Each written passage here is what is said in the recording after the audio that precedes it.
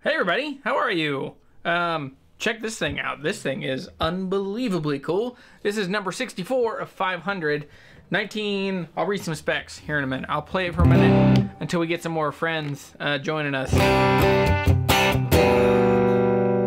Let's do.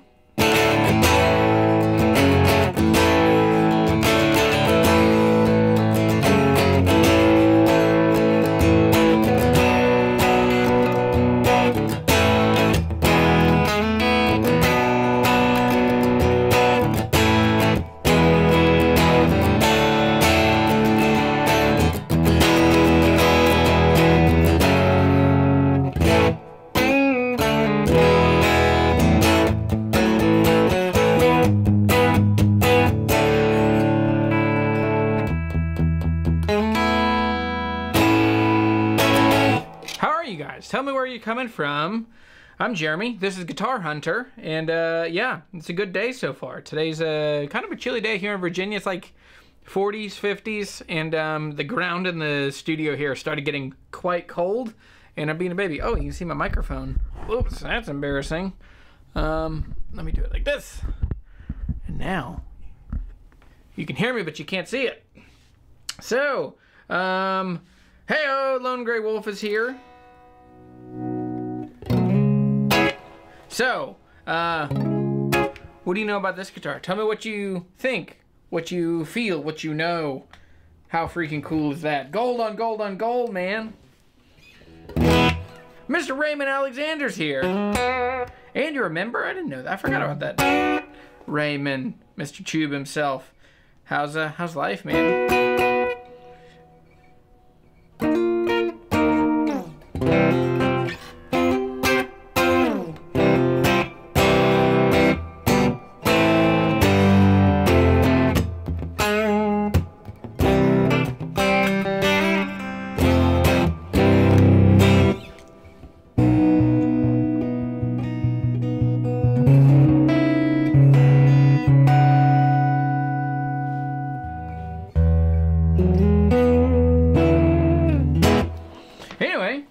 This thing just showed up the last couple weeks, and this is a custom shop. It's from 1989.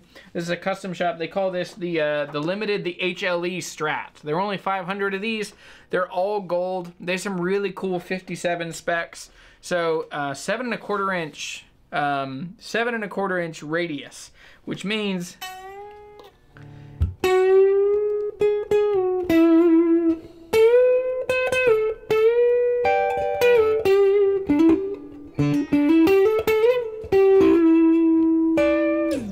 So yeah, it's a narrower radius, so you get a little more. You gotta feel like your finger kind of going with that curve across the fingerboard. But anyway, this thing was sent to me. It's very cool. This is a 1957 reissue Strat. It's a Homer Haynes, and so this was made in 1989. I was only 2 years old in 1989. And this is a rare guitar from a second run of limited edition guitars from the newly formed Fender Custom Shop that started in 1987. In 1988, Fender made a decision to reissue the Homer Haynes limited edition Stratocaster. There were only 500 units, and this is one of them. This is number 64 of this run. And yeah, the guitar is from 1957 with a run of 500. Oh wait, hang on. This is a limited, there were 500 of the Howard Haynes spec that they used to do. Homer Haynes. And this is an exact replica of the original instrument that utilized the same machine-bent bridge saddles and 5-spring tremolo. How cool is that? The pickup switch was the older 3-position, but this one's been updated to a 5-way. Give me fret fire while I hold my beer. Rich, I'm glad you're here, buddy.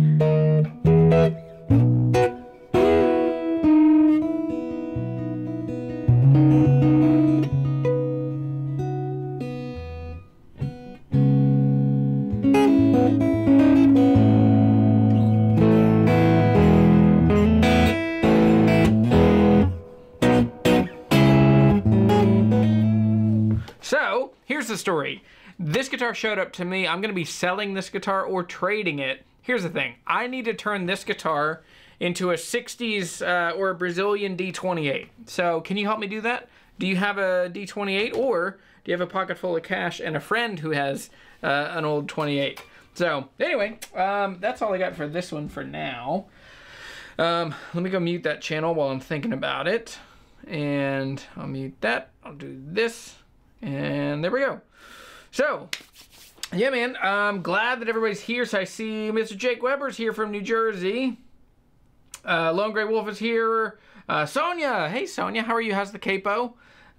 Sonia was a winner last week of the Page Pro. Did I take it? Oh, it's back here. Here's another guitar that I still want to talk about and talk about how much I love, which this is the Ferk.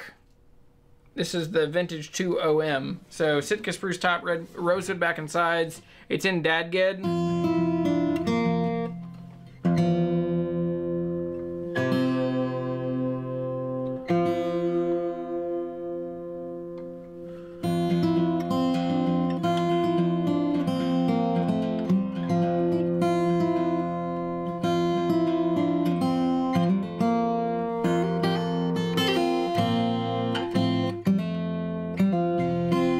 Anyway, I've been just working my my fingers to the bone, trying to figure out some new Celtic-y Dadged stuff. But yeah, man. So anyway, let's see. Snowy South Dakota. Dan is here from Ontario. And let's see. Grant is from Derry, New Hampshire. Mr. Raymond Alexander, Mr. Chube himself. Rich is here. Lone Grey Wolf is here. Oh, good question. Grant, do you like acoustic or electric better? I love all guitars in all shapes and forms, but I think I'm probably more on the side of acoustic guitars, at least for the last 15 years or so. Yeah, since I'm 35 now, since 20. I had a death metal band, like a kind of a thrashy, Swedishy metal band when I was like 18, 19, and 20. And I just got really tired of how hard we'd work to write really technical things, and then you'd play in a basement and it's super loud. And it was also during the time of like that, the Jud Jud Neener Neener kind of time. So I kind of lost interest in playing like heavy music in the late 2000s. I got really interested, really interested in acoustic guitars. And so...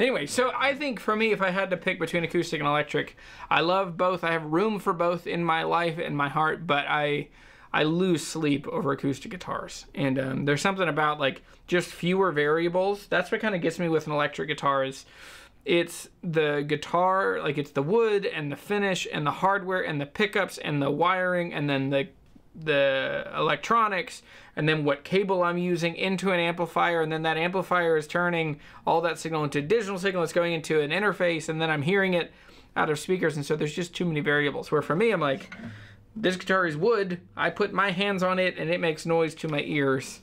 So it just feels like a more... That's been my thought the last couple of years. Hey, Daniel Nadeem. Hey, buddy. Hope you had a great Thanksgiving. I did. It was okay. We had our kids had a stomach bug, so it was rough. And then the truck broke down in Knoxville on the way home, so it was rough.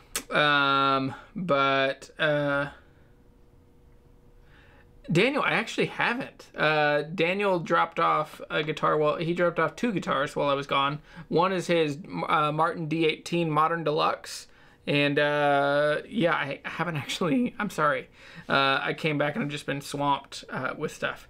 So Mr. Rob Baker is here from Delaware. Hey buddy, how are you? Daniel, you're right, this Ferk is great.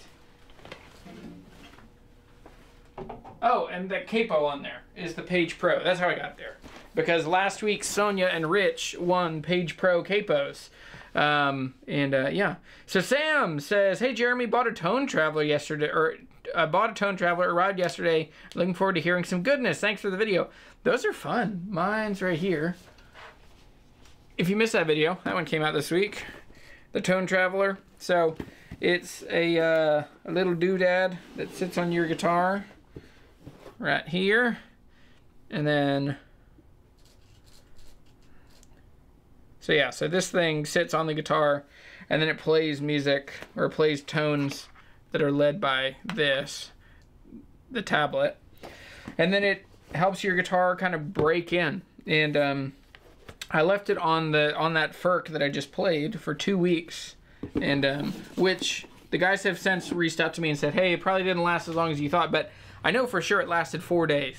So it definitely changes the tone of guitar, so that's exciting. So anyway, yes. So Rob says, missed not running into you in the Philly Guitar Show. Last year was better as far as inventory. Yeah, I'm sorry, I wasn't able to make it this year. We had some family stuff going on. I was in Nashville, and I just wasn't able to go to the Philly show, which made me quite sad because I love those shows, and they're always really fun to go to, and it's always fun to meet people that we just have a shared heart for guitars and watch YouTube videos about guitars.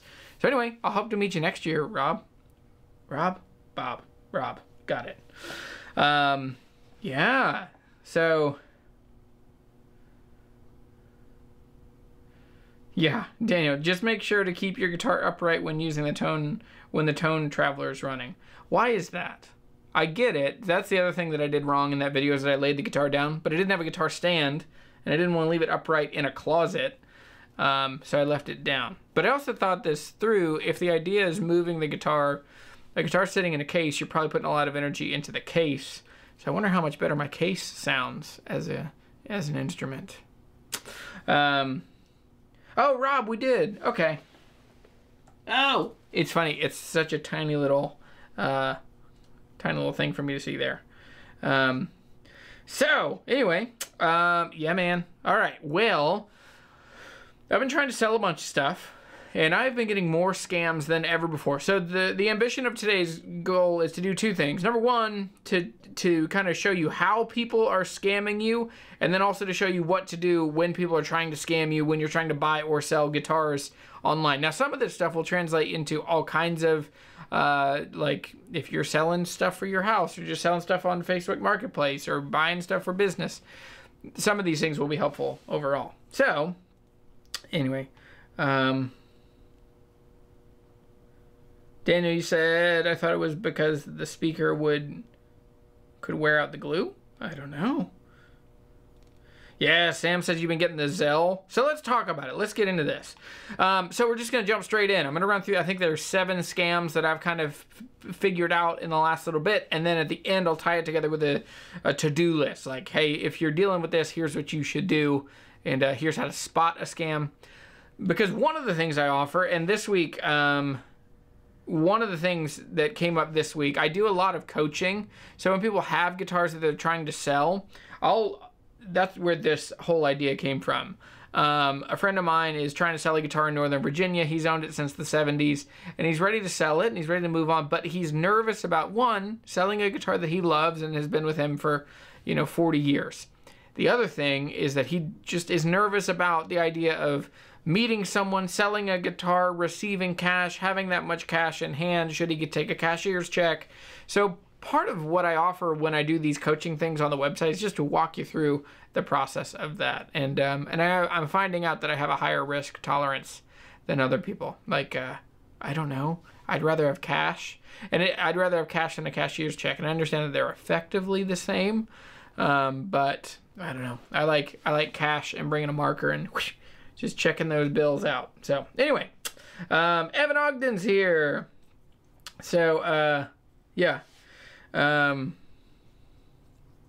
Yeah, okay. So there are other talks here.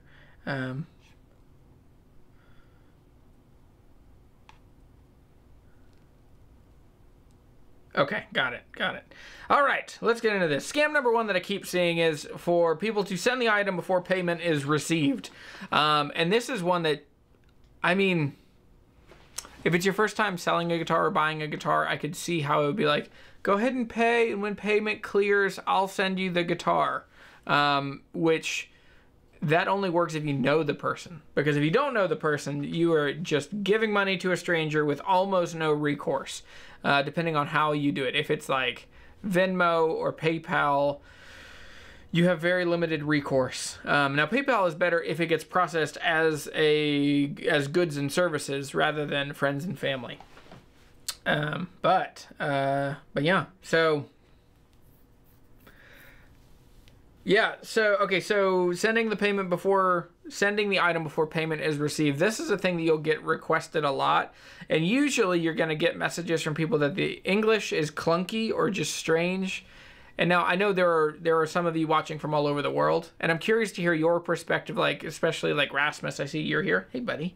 The people in the UK, there's some, you're not in the UK.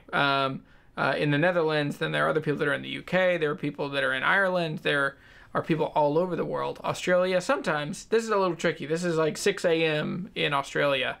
But by and large, what I keep seeing over and over is that, like, the terms of the deal are shady and the language is clunky. And so those are my usual red flags. But scam number one is, or an easy way to get scammed, is just send money before it's actually there. Scam number two is it's just too good to be true. This happens all the time. This happened to me a while ago. I had a woman reach out to me. She claimed to be, do I say her name? She claimed to be someone who, it was the same name as a celebrity. And she claimed to be in the same industry as that celebrity. And when I would look up, I couldn't find anything on her, but I could find stuff on the celebrity person. And it was very strange. And her pitch was, my mom remarried a couple years ago. I didn't know my stepdad very well. He just passed away. They lived in West Virginia, but I've just found out that in San Antonio, Texas, he owns 4 storage lockers full of guitars. And then she starts sending me pictures and pictures and pictures, and then asking, how much are they worth? You have to buy them. Can you come get them tomorrow? And we start working through, and I did a ton of work to figure out what is all this stuff. And it's all very strange. It was good stuff, but the deal kept feeling too good to be true or just too ridiculous to be believed. And so I ended up giving my best offer. I forget my number. I did a video about this. I think I offered $31,000, and I was thinking like it was gonna be. I would gross everything once it was sold would be like 55 or so. And I think by the time I got a U-Haul to pick everything up and brought somebody with me and got it all. This happened during 2020 as well. Maybe it's 2021. Yeah, it was still during like COVID time when you're still like, I don't know, probably shouldn't be around strangers, probably shouldn't fly, probably should wear a mask. It was during that, whatever that time was. So it's been a while. But yeah, this one for sure, Daniel, I'm glad Daniel said don't say names. I feel like I got around it. I got pretty close. But yeah, basically, like, once I made the offer, then they said, no, can you do any better? And they knew nothing about guitars, and they were trusting so heavily on what I did. And then the deal kept changing. So the deal felt too good to be true, but then also kept changing and kept getting more and more complicated. So for me, it really felt like, oh, I think they're trying to scam me. That's when I kind of pieced it together. Because they kept saying like, well, so-and-so came and picked up a guitar because they'd heard about it from you. I was like, I have not told a single person about this. Like I think it was 4 days. I didn't tell anybody. I just was kind of checking prices and kind of working stuff through and looking at our numbers to see if I can make any of that cash work. And anyway, so it ended up being way too good to be true because it was completely not true. And as far as I know, it was all a scam and the guitars disappeared. And then a few months later, they tried to kind of get me again, saying like, oh, well, they found 6 more guitars at the house. And they're all, what's interesting is they were guitars I'd already seen. They were supposedly in Texas, but now they were like in a house. So anyway, if the deal's too good to be true, it definitely is. Scam number 3. Oh, this one takes a little bit of explaining. Third-party pickup with a check and then reimburse people. This is the scam I see over and over and over. And it's sometimes when people will ask, someone mentioned this earlier, if like someone asks for a code, hey, I'm gonna send you a code, can you do this? Or as soon as somebody switches gears to talking about the item, is this item still for sale? I've been selling a couple cars here and there this year, and this happens a lot in that world too. And so the thing that you'll keep seeing is people will say, like, is this item still available? How long have you had the item? And then once you give a little bit of information, like a text back, and you say, it's still available, I can meet anytime you're around, evenings are best, whatever. Then they come and they say, oh, I have a story I can tell after this. Someone remind me to tell this happened to me, like, as a YouTuber. Like, someone reached out to me, and I think they're going after YouTubers in particular. But, okay, so they will say, hey, I'm going to buy this guitar from you. And then they say, my agent, so you'll deliver it to my agent or the purchaser or whoever, like, and they'll always say, I'm out of town, but if you can work with this person, I'll send you a check or I'll send you a payment. And the idea is they will use stolen, and I don't know the exact mechanics of this, but the best I've been able to surmise how this con works is that they will reach out first and they will overpay you. So they will send you a check or they'll send you PayPal, like the PayPal checks that take a couple days to clear. And when they do, it'll be for too much money. And then what they'll say is, oh, well, I know yours was only $1,500. That was my mistake. I gave you $1,800. If you can, that extra $300, give it to the person that you're dropping the guitar off with or the item with. And that is their payment for shipping it to me or delivering it to me. And so it makes you feel like, oh, well, okay, well, maybe it's a mistake, or maybe they're just paying, they have some deal with the friend or whoever's picking this thing up. But what ends up happening is once you meet with the person and give them that extra cash in between the $300 in this example, then they either dispute the payment or the check bounces or they get their money back.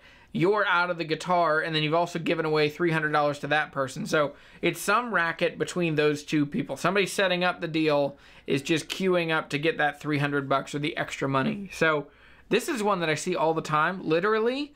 A little old lady at the gym the other day was explaining this to me. She was telling me about, like, that she got taken. And so they've asked me to come speak at a community center here in Harrisonburg about this, like, to help people kind of work through how bad actors are going to work on the internet to get money out of these people. So, yes, this is a big one for sure. So the Beaker Dabs says, yes, definitely. I recently had a guitar listed, and when I said to meet at the police station, radio silence. Yeah. So we'll talk about that here in a second. So the third-party pickup and reimbursement. That's one that, like I said, you'll see it everywhere. I mean, and you can kind of suss out that that's where it's headed. And as soon as they use the vague language of, like, how long have you had this item? What's the least you would take for this item? If they don't know anything about guitars, they're probably not going to be buying your D18 Modern Deluxe, or they're probably not going to be buying your Epiphone Les Paul. Like, they're going to know something about guitars to know that this is a good deal. And so, anyway, man, this one is predatory for sure, and they're, like, definitely trying to get money out of your pockets, you know? So, okay, next one, scam number 4 is overpayment and reimburse. Now, this one, there's a nuance and there's a story I need to tell. So this one is very similar to the one before, but it doesn't necessarily involve that third party. It's two parties. It's that person's doing the same gig. So 2 weeks ago, I got an email and it seemed very official. No, it was a Instagram message, but it came from an account that had a couple thousand followers, and it looked like a pretty wealthy, affluent guy, probably my age. And he said, hey, my kid really likes your YouTube channel, and he really loves the Trolls movie. And I was wondering, could you do a version of Can't Stop the Feelin'? Could you record it, and I'll pay you $1,000. Would that, like, it would just be fun to have a video from you as a YouTuber. And I was like, okay, that's a weird request. And I, like, tentatively agreed. I was like, that sounds pretty fun. Tell me more about what you're thinking. I'm not really a performer. I make videos, but I'm not necessarily, like, a YouTube guitar guy. And the guy was like, didn't answer my questions, but then very quickly was like, okay, well, I'm gonna go ahead, I'm gonna give you $500 now, and then I'll give you the next $500 when you're done with it. And oh, if you could, what's your mailing address? And I was like, nope. And so I sent our PO box, and then after that, the guy came back. It was like maybe an hour later, came back and said, I am so sorry, I had a total mistake. The business account that we're writing it from, my assistant wrote the check out wrong for $5,000. So if you're okay with it, I'll mail you the check. You can cash it, and then when it's done, you'll mail me a check for $4,500, or you can send me money through Zelle. You can send me the $4,500 through Zelle. And I immediately knew that this was because I watch Scammer Payback. And so I knew this scam. I've seen this on their channel, and man, it couldn't get me. Yeah. Daniel says Guitar Hunter claims to not be a guitar guy on YouTube. Yeah, well, you know what I mean. Like, you know, like, I don't know. Like, anyway, whatever. I'm not somebody that would like write and record and produce a music video. Like, it's out of my lane a bit. I might do it for, you know, if this wasn't a scam. But very quickly I saw this was a scam, and I just said, like, I kind of tried to head it off at the pass. And I just said, does this scam work for you often? And then radio silence. And then I was like, hey, have you seen this video? This is a couple hours later. I sent them one of the Scammer Payback videos that was that exact premise. Like, oh, I overpaid you. This is Norton Antivirus. We returned, you know, $50,000 to you. You need to send us, you know, $4,000 or whatever. And so, man, anyway, so this is one, like, it's coming for a lot of people, and it's coming in a lot of industries, but I'm seeing it all the time in guitar space. Someone called me about this a couple weeks ago, saying like, hey, just so you know, this guy like offered to overpay, and they said it was an accident, and then they needed money back. So it's all, don't give or receive money in a way that you don't understand the details. That's a good like kind of principle. And we'll get to like the to-do and what to, you know, what I actually recommend for stuff. So, number 5, this is one that is pretty problematic if you're shipping stuff, and if you're not using the platform that you're shipping, like if you put it on Craigslist and then you take money through PayPal and you ship it to somebody. And so this is the one called the lost package. And this is where they literally just lie, and they say that they never received the guitar, or they do some manipulation of UPS or FedEx or USPS, and it either doesn't get delivered or it gets moved to some other address, or something happens that they both get the guitar and your money and you never get anything, or vice versa, like they get your money and you don't get a guitar. This one is very painful.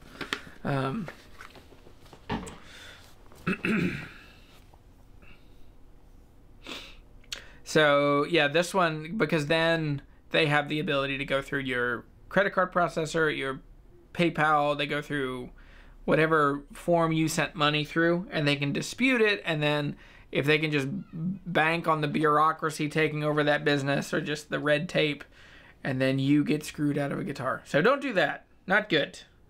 Daniel says, the lost package is FedEx's SOP in Philly. Scam or no scam? Yeah, what if it's a scam from the big boys? Just lots of things, you know. Oh, man. There's this... I saw a Seinfeld clip today that was like, just write it off. Like, Jerry, just write... It's Kramer telling Jerry to write something off. And then Jerry's like, I don't think you know what that means. And I don't know what that means. But I know that I don't know what that means. And, yeah. And so the whole idea is...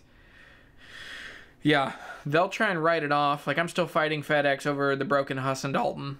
And, yeah. And then that guy also charged back my credit card processor. So now I'm both out the money that I sold the guitar for.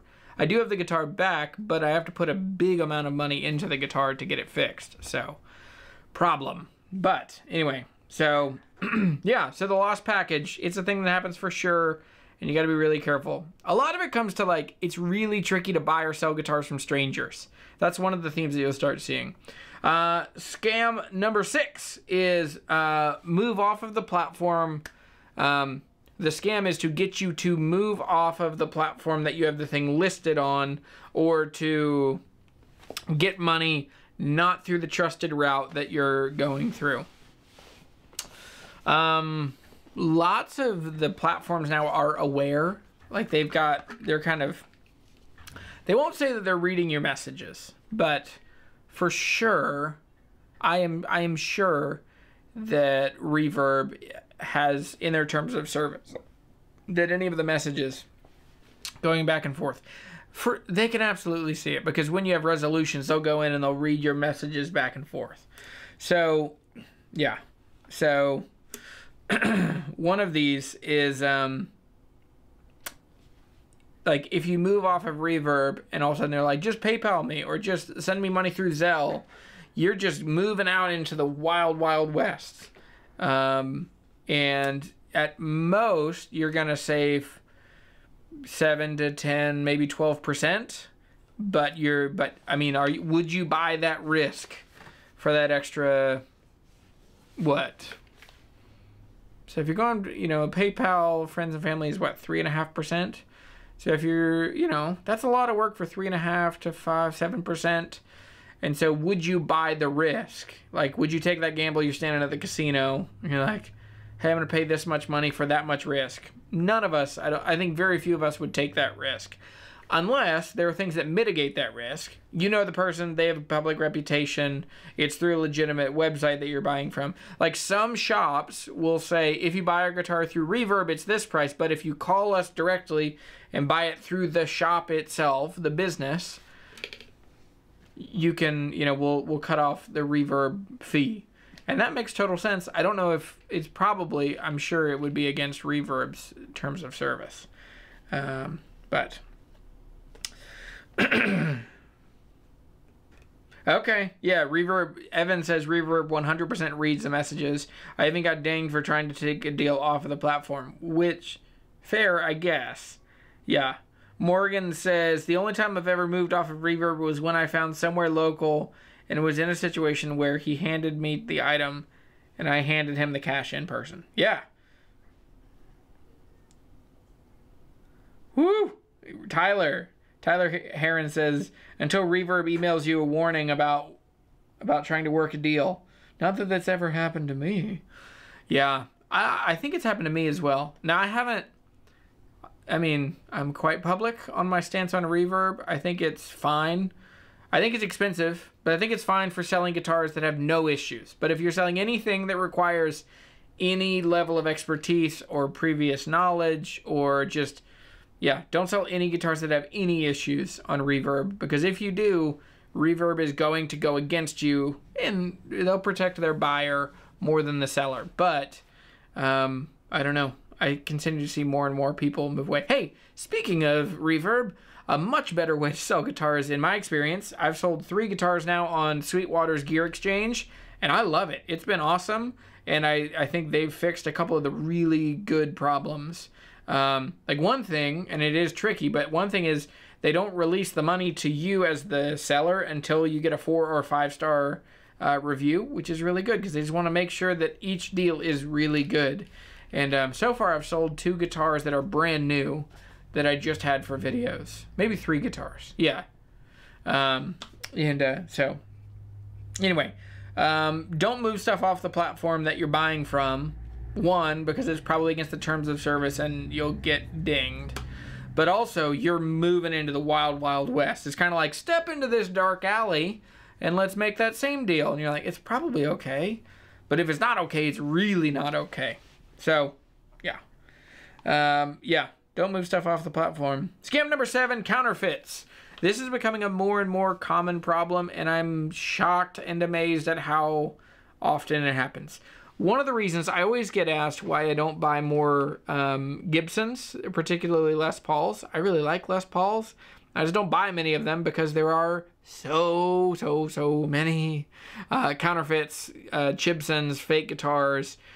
I mean, every single day I can find one. And that's kind of a challenge. If I had unlimited resources, one of the video series I would do is like could I find a fake Gibson every day? Like, how many days in a row could I find and buy a fake Gibson? Like, I bet without a ton of work, I bet I could make it at least 2 weeks, even being in the middle of nowhere in Virginia. I'm not in the middle of nowhere, but being in the mountains in Virginia, I mean, somebody called me yesterday saying, hey, I just found 3 old Les Pauls. You know, would you want to make a video on them and check them out? And then he sent me pictures, and I was like, every single one is fake. Like, one was an L6S that somebody had swapped over, and it said Les Paul. The other one was the worst, like the most bloated looking version of a Les Paul that was had a headstock conversion. And yeah, so yeah, man, Gibson is the most counterfeit. But with that said, I'm starting to see a lot. Like, every couple weeks I will find, or I will have someone send me, someone will send me like a Martin, and it's always like a D45. Yeah, it's a D45 or D42, and they're always like, look at this, it's so beautiful, you think I should get this? And it's like $3,800, and it's a Gibson, or it's a Martin D45. And it's just like straight up, like, it's a $200 or $300 guitar made in Southeast Asia somewhere, and it's just a straight up copy. And that's the problem is, I mean, they're going for people that want, they're going for people that have not owned that kind of guitar before, and they're trying to make it just, it's that balance of like the most money that they could get somebody to spend and the least amount that that thing could legitimately go for. And yeah, tons of PRS counterfeits as well. Grant just said that. And yeah. So Evan says, I did get my Gibson ES333 on, or by finding on Reverb, and then the guy telling me it was on Craigslist. You have to really trust your intuition, and I got a great deal on that guitar. Yeah, I think you have to be able to weigh the like cost benefit reward of like, because Reverb does save your bacon. You know, Reverb is probably a much better thing for a buyer than it is for a seller.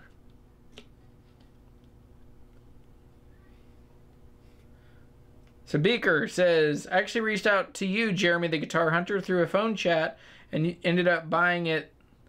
Thanks again, really helped me out. Oh, that's awesome. Which one did you get? Yeah, that's awesome. Yeah, I sell a lot of guitars, and so because I'm so publicly anti-reverb, I still, like, I'm not going back to reverb. I've been using Sweetwater Gear Exchange, but I mean, literally, I think one of the main motivating factors why I grew my YouTube channel to where it is now is so that I can sell guitars without having to rely on reverb. And when I have an issue, which it's very, very rare, I fall on the sword. Like, I try to self-insure, keep that money around until everybody is completely hunky-dory and happy. And hunky-dory, did you guys grow up with that phrase? My mom always said that, like, hunky-dory. But yeah, so when stuff goes wrong, I try and fix it. Now, somebody asked about a couple people asked about the Huss and Dalton, where we are on that one. The guitar came back to me. It got damaged by FedEx. I have since filed a claim with FedEx. I'm working that process. They haven't gotten back to me yet, but I continue to kind of push and add energy to that. The guitar is being repaired now, and so it'll be a time in the future. Not sure when it'll be done. But once it's done, yeah. So anyway, it's problematic because there's some money tied up in there. That I sold that guitar to help my family in a time of need, and now, like, I literally don't have the money back. So that's the other thing, is the guy charged back my credit card company saying that I was defrauding him and that I sold him a defective guitar, which I can prove that that's baloney. I also have, you know, evidence of him saying things to the contrary, that the guitar's fine and that he just wants to return it. So he's trying to force the system. I'm having to fight the bank, his bank, my bank, the credit card processing company. So anyway, I've chosen to not, like, blow up everybody and make a YouTube video explaining all of it, but it has really made me want to, like, terminate my relationship with my credit card processor, because without any consultation to me, without any advocacy for me to that account, without any, you know, they sent me an email the day after saying, hey, this thing happened, but they'd already taken the money out of my account. and it was just, it wreaked so much havoc. And yeah, so I'm just gonna have to continue to just fight. So anyway, hopefully it'll be okay, and I'll get the money back for a guitar that was destroyed by FedEx, and then I'll be able to just put some money back into a guitar that was damaged and then abandoned by the owner, because that's effectively what has happened. So anyway, Rasmus says, okay, a little story. About 3 months ago, I messaged a seller about a 1965 J50. It needed a lot of work, but it's cool. Long story, is he is quite sick and he wants to send it to me for free. First, I thought it was a scam, but I have messaged him a lot, and I've even chatted with the fella. Lovely guy. It's a shame he's so ill. Oh, man. Yeah, man. I mean, that stuff will happen. Like, you'll start seeing, especially on those guitars that someone has had and loved, but they know that it needs work, and they, like, people transition into thinking about their legacy. How will they be remembered? What good are they going to do in the world? So that's good, man. I mean, you're the right person for it. If you guys don't know, Rasmus is an incredible young guitar builder in the Netherlands. Go follow him he's building a beautiful guitar that's going to wind up with me. And it's coming down the line. Rasmus, I need to text you and figure out timeline and what we need to do and, yada, yada, yada. But you were the man, and it's an amazing guitar, and I'm super excited. So anyway.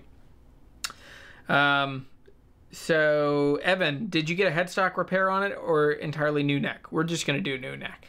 I don't know. I don't like cracked headstocks. And so we looked at the difference in price, like, yeah. So to me, I'd rather do a new neck, because the other advantage why I want to do a new neck is that then we have like completely correct neck angle, which the action was fine, but I want to do it just as right as we can do it. So anyway, so Juka says, yeah, bro, that's standard for credit card processors. They auto credit the purchaser, but the merchant still has the option to provide proof. No way you should eat that chargeback lying down. Dude, I've fought it so hard, but it really is crazy. Like, I'm the one paying the fees on every credit card transaction, and they have they are not advocating for merchants at all. Like, they just roll over and give money back to the credit card companies. Now, it's still in disputes, and we've got like another couple weeks on it, but I just have had to continue to just every couple days, waste an hour or two, just holding people to what their terms of service actually are. So, anyway.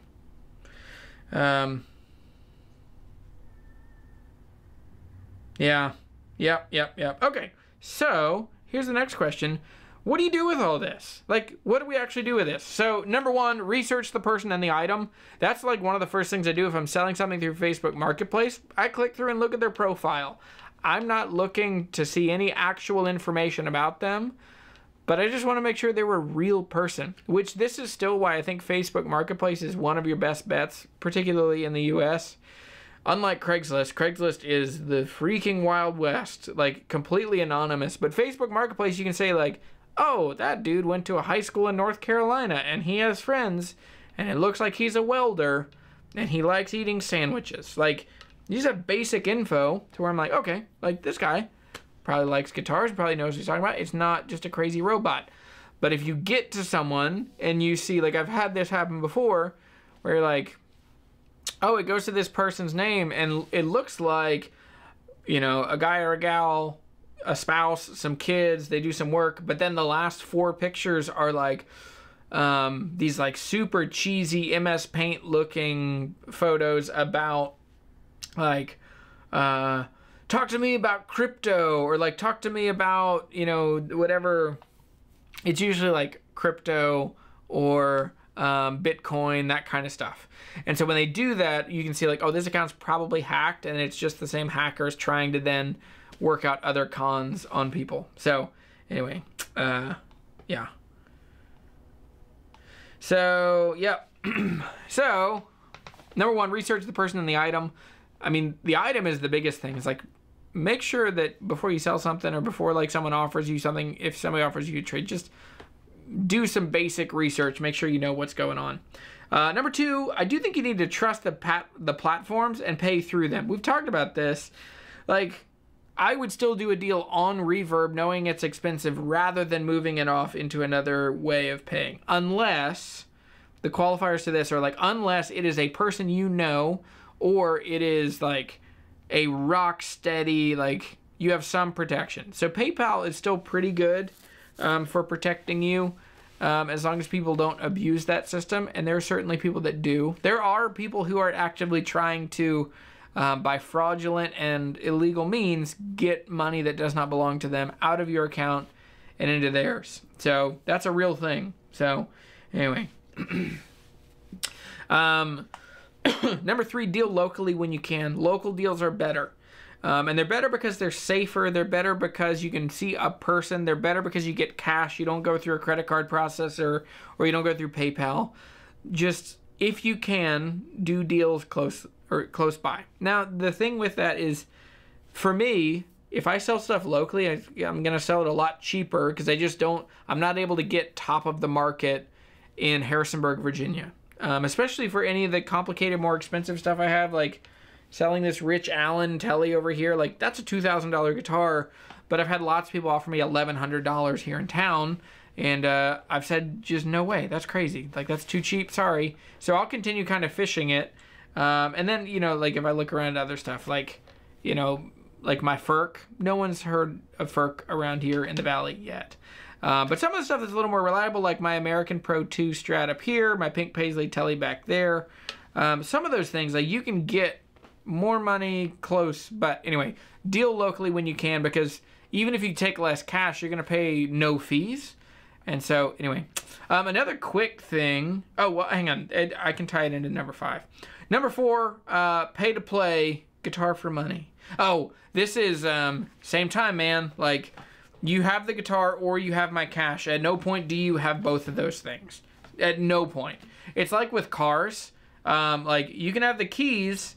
You can have the keys and drive the car, but you cannot have the title. Or like, I can have your cash, you can have it, but I still have the title. It's all of this. Like, don't ever let them get leverage on, like, if they have the keys and the title, and they still have their cash, oh boy, like, you are now officially in trouble. And so, yeah, same thing. Like, none of this, like, hey, I'll pay you half today, and then I get paid on Friday, and then we can meet up next Saturday, but I'm just going to keep the guitar in the meantime. Like, nope, that doesn't work. I'm not your bank. I'm not financing this. So, if you want, you can give me your $500 and I'll hang on to it. Yeah. Or, hang on to your money. We'll meet next Friday. You have to pay all of it right now before I let the guitar go. So anyway, just keep it moving. So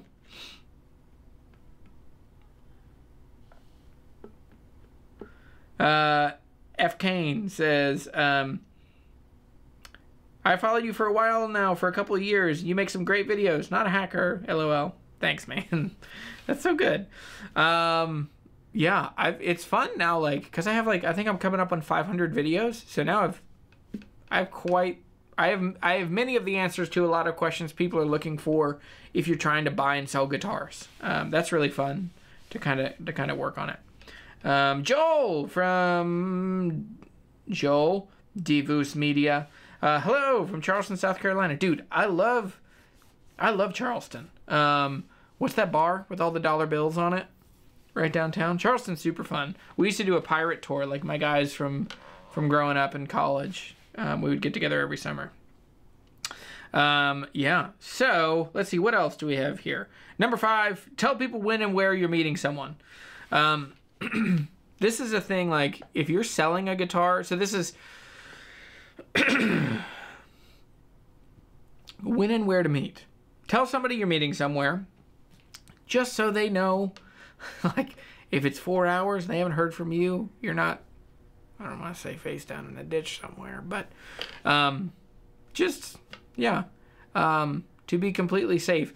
This is like that video I told, there's a video about this when I was like 19. I told no one where I was going. I went and bought a Laravel in the middle of nowhere, and it was just straight up the worst series of things I could have done.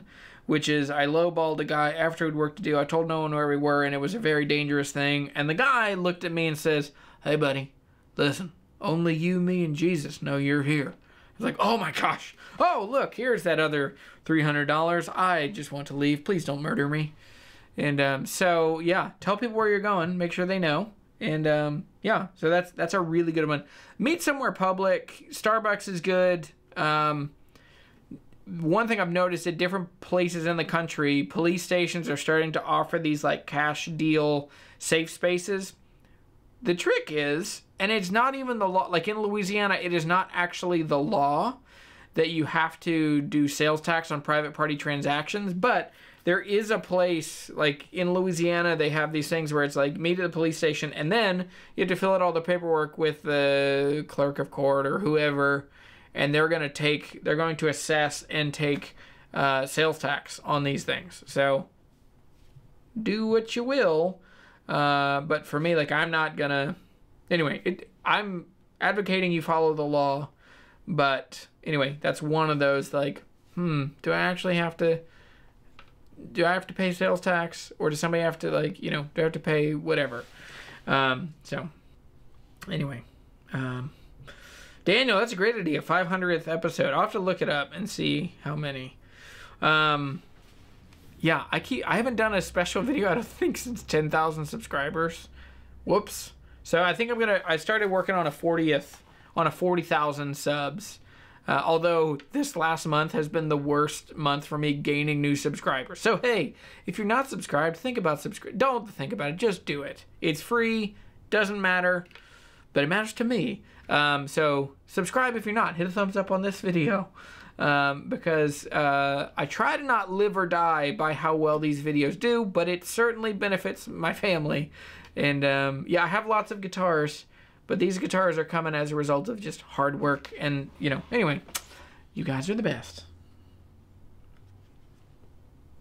Have you noticed the increase in subscribers for the acoustic shop since you were there? They've definitely, I think they were at like 6,000 when I was there, and now they're up around 10,000. So it's really good. I mean, those dudes are working so hard, and they're good and they're fun.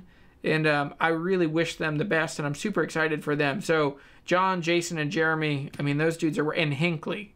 Let's be clear. Like, Hinckley is so hardworking. She's the producer there. She's like videographer and cinematographer. And they've got a great team. So all of them, I mean, if I could commute to work from Virginia to Missouri and hang out with them more, I certainly would, because I just like their shop a lot. So, yeah. So, let's see. Meet in a public place, meet in a Starbucks, somewhere like that. Number 7, decline overpayments. That's an obvious one. If people are like, if the deal's weird, just call it off. Like, there are enough people that love guitars that are going to be excited about what you have for sale. You can find somebody. Yeah. And number 8 is limit personal information. Information is power, and you give away a lot of power, and I'm bad about this. I'm an oversharer. I'll tell people stories. I'll give information. And it wasn't until I did a couple hundred YouTube videos and someone emailed me and asked about the heart medication that I take. And they're like, I take the same heart medication that you do. I was like, how the hell did you know that? And he was like, oh, I just listened to a bunch of videos. And he said, like, you never said the name, but you gave me enough information that I pieced together what you have. I'm like, oh my gosh, that's not cool. And so I need to be, yeah, my wife will kill me for that stuff. My wife is much more private than I am. For me, I am open to a fault. So anyway, oh, Beaker. Oh my gosh. The D42, dude, that one is a freaking stunner. What an incredible guitar. I wish I could have kept it, but yeah, you helped me pay mortgage payment, take care of my kids. So life is good because of you. So thanks, man. So, all right. Well, that's all I have for this. Yeah, there we go. That's the end of it. So tell me about, yeah, is there anything we haven't talked about in Scammers?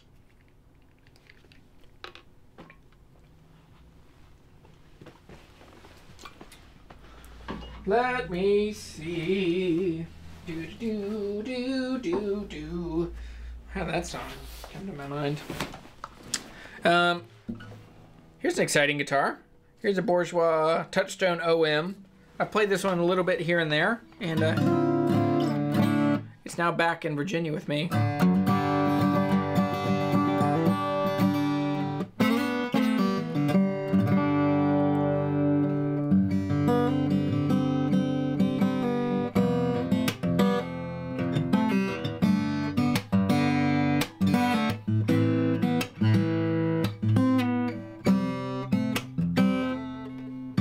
Yeah, so Terry says, my favorite trope, I'll send a money order since I'm away at my daughter's wedding. I've heard that more than once. I have too. That's a really common, like, I'm out of town. Can I send you a money order? Can you send me a money order? I'll have someone send it to you.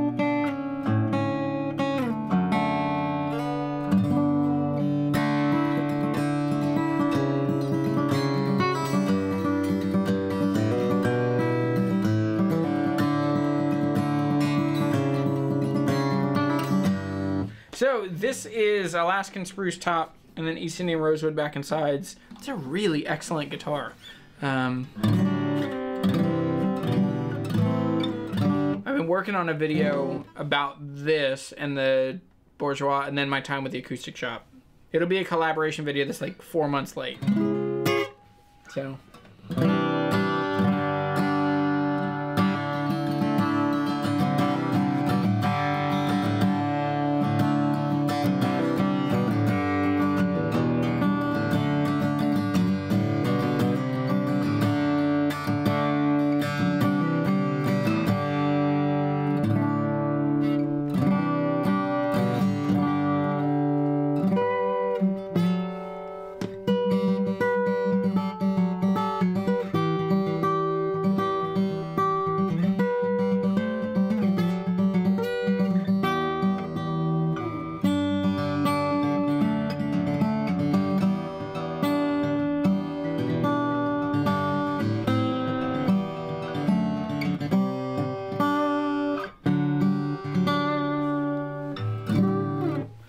Okay, let's see. Happy week. I found my dream Martin D28. So thankful I was in a position to get it. Thank you for all the buyer's tips. Love from Dublin, Ireland. Jordan!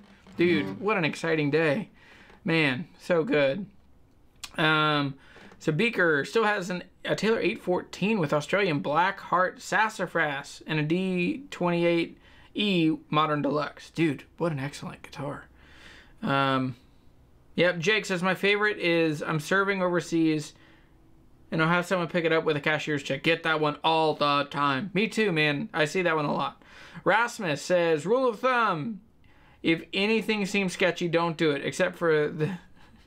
Yeah, that was a little... It worked out. That one worked out. Because I think one man's poor communication is another man's scam. And so you just have to be able to suss out those, like, the nitty-gritty details. So Sam says, curious about those touchstones. In your opinion, is it a Bourgeois made in China or is it a really expensive Eastman? It's a Bourgeois made in China. Like, this, let me grab this one. So the OM, to me, is just a little tight. I kind of want to run the Tone Traveler on it and see if I can get it to open up a bit more. This one is this is the traveling demo. So this one has probably been on other channels and it's got some, like, just a little bit of wear from people using, like, probably an Elliott capo or another cradle style capo. But this one sounds like an absolute cannon. And it, to me, this one feels, looks, sounds like a Bourgeois, or like an HD28. So...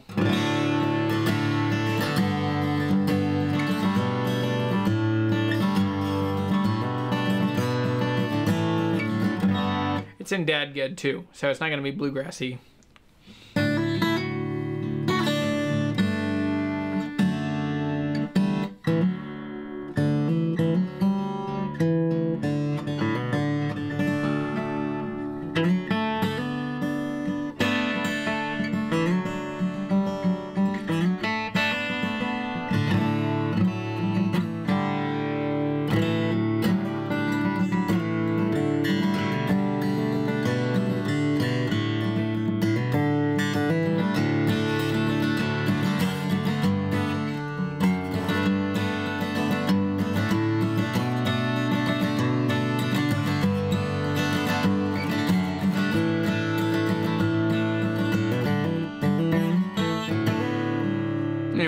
noodling. Dude, it's an excellent guitar. It doesn't feel like an Eastman. So if you don't know, I mean, so this is basically Alaskan spruce, East Indian rosewood back and sides. The top is both voiced and braced in Lewiston, Maine by Bourgeois, by Dana and his team. And then it's sent to the Eastman factory in Beijing, and it's assembled there. So it says handcrafted in Lewiston, Maine, and then handcrafted in Lewiston, Maine and Beijing, China.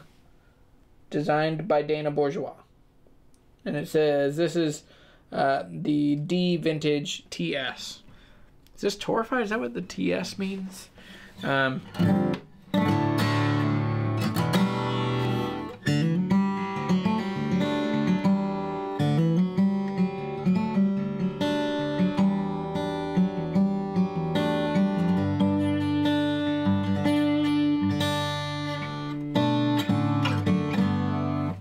Let me see, there's other chats that came in. So, Greenfin says, I want to talk to a guy up from the $800 he was asking for his Eastman E20 SS with a K&K in excellent condition. I told him it was worth more and offered him $900. He came up to $850.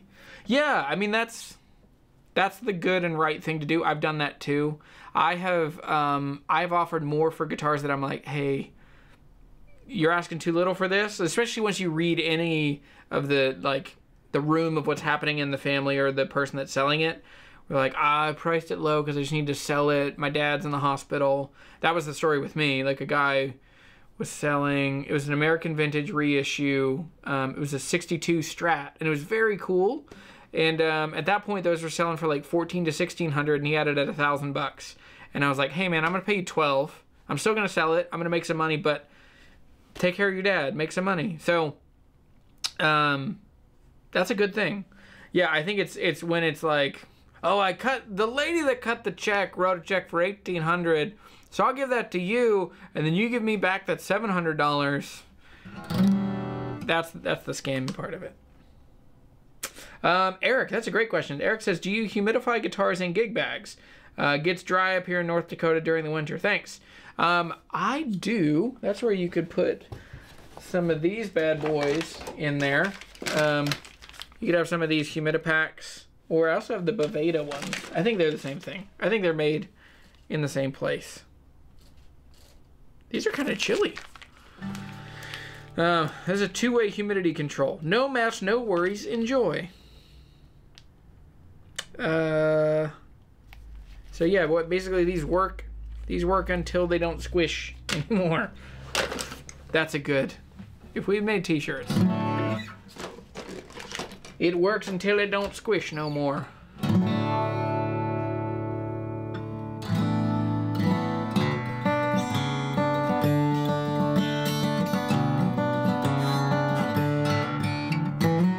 All right, yeah, so, sorry, it's not torrified, it's the Touchstone series. That's good. So the D Vintage TS. So this is what we're just talking about. This is the Bourgeois Touchstone. Exactly off the sticker, it is the D Vintage /TS, the Touchstone series. So basically made by Eastman.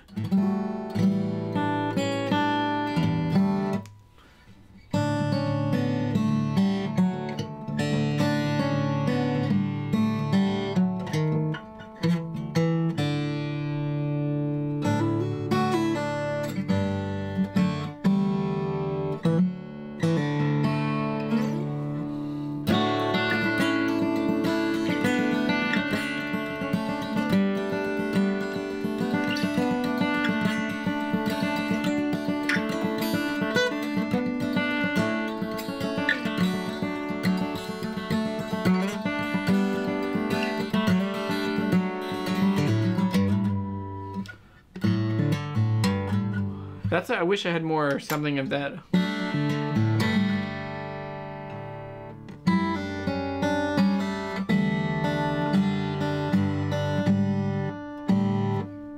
Oh, that's interesting. It's like resonating with the pick. It is interesting. We can talk about humidity real quick, and then we'll wrap the show after this. So I came back. I was in Nashville for like 5 weeks in October and the beginning of November. We were back for a little bit. We were back in Nashville for a while. We're now home in December. And when I came back, my boxwood had the most fret sprout of any guitar I've ever had. Like, it was amazing. Like, how much, like, it could actually hurt my hand. So I went and sanded that down the other day, and it just shows me that guitar was made in San Diego and came to Virginia, super humid. I guess I got it in the summer, but man, it got grumpy. So your guitars are all going to freak out. So electric guitars too, you'll get a lot of fret sprout. That's the biggest place that you'll feel guitars not be right. And when I say fret sprout, it's like the wood shrinks and then you feel the edge, the side of the frets. And like these, I think this neck is technically, it just has exceptional fretwork. That's what it is. But anyway, so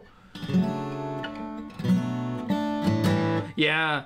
So Strumming Dub says, Jeremy, buy distilled water for your humidifiers. I've been meaning to say that for a minute. Yeah, I'm cheap more than anything.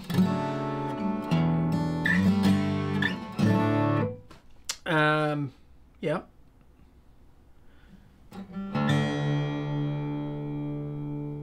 So Ryan says, Jake, I get that check scam too a lot. Make sure the person's coming by and bring me cash. Yep.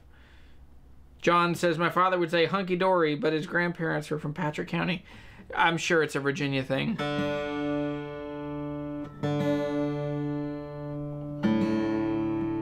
I also grew up, I asked Ben Padgett about this too. I grew up saying commode. Like, I didn't grow up with a toilet. My parents had a commode. And my wife, who's from New Orleans, laughed at me for that one.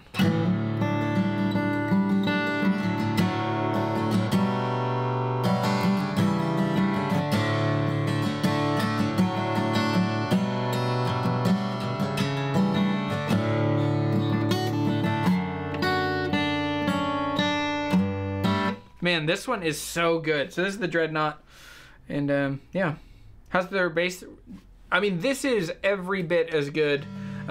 Like, this is every bit as good as a proper bourgeois. Like, I mean, yeah. I would also expect it to be because it's $28.99, you know? But, and the case that it comes with is exceptional. Sorry. Anyway, yeah. This has been a fun live show. Hope you guys avoid the scammers. And, yeah, turn away from your life of crime if you are a scammer. But yeah, this has been a Bourgeois Touchstone, and I've played a bunch of guitars. Got this gold one down here. You guys, if you just jumped in late, have you seen this one? Yo, dog, heard you like gold. Gold on gold on gold. So, 1998 custom shop, like early custom shop, 57 reissue with gold anodized pickguard, gold hardware, gold bridge, gold neck plate, tuners, and really cool guitar. This is number 60 something, 64 of 500, has a certificate. I'm looking to trade this for a D28, so preferably a Brazilian one, or I'll sell it for around $6,000. So let's make a deal. If you want one, these are really cool, really hard to find, and just an early example of the custom shops. So, all right, everybody. Have you tried Open D tuning? I keep one of my Taylors tuned down to Open D and I love it. So I'm close to Open D, except I have a fifth here. I have a G. Yeah, I have a G there. So what would it be? It would be...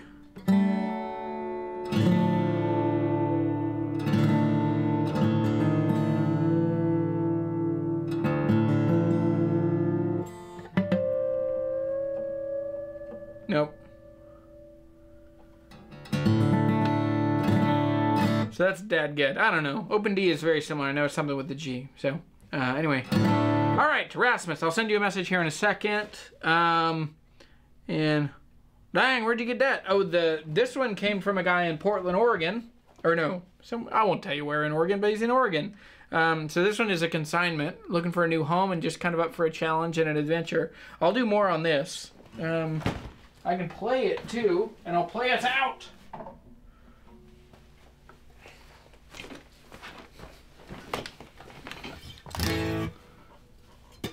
Okay, that's working for you. I've got to turn it back on so I can hear it.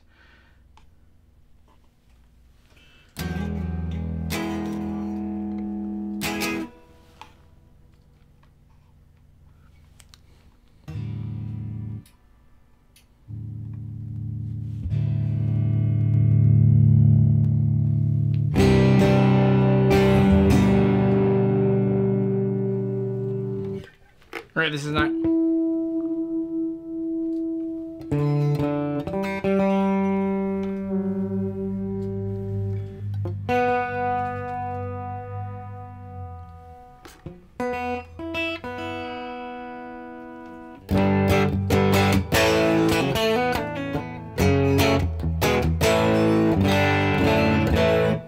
Okay, well, let me come back over here. So thanks everybody for watching. This has been a really fun day. Hope you avoid scams, spams, and have a good weekend. So this is Custom Shop Strat, and I'll play this, and I'm gonna put this thing up, and I'll see you guys later. Bye, thanks for hanging out. Nope, hang on. Nope, that one, there we go. I'm gonna turn this off. I'll see you later. Thanks everybody.